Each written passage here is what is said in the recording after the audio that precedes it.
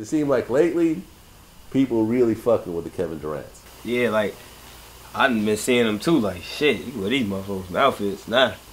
They can't really wear that, no Nike, no sports shoes outfits like KD's, because you can pull it through. Yeah, I mean, did you get the ones with like the floral print? The ones that just came out? No, I see some white and blue ones, white and royal blue, or it was a baby blue.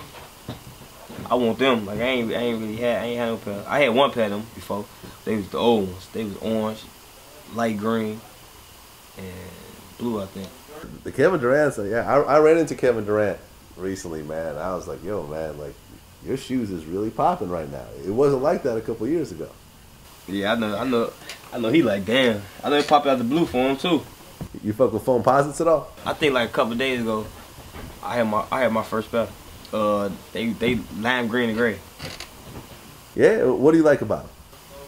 They different, bro. They like different. I ain't never put no shit like that on my feet before.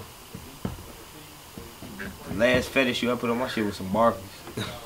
Yeah, and you know, and Chicago is so big on the Jordans that I heard that, you know, Chicago dudes be camping out, you know, in the middle of winter for like a week. Yes. That's when they let them out like 2 weeks early. You get them. They sell them more than what it is though. They still get sold out. See, once you buy them like 2 weeks early, so when they do come out, you be like, I already had them motherfuckers. You ever camp out? Hell no. Like a lot of people be working at the stores, and like a lot of fans be like working at the stores, so we have like connect, like they'll call us, like we got them in, come get them.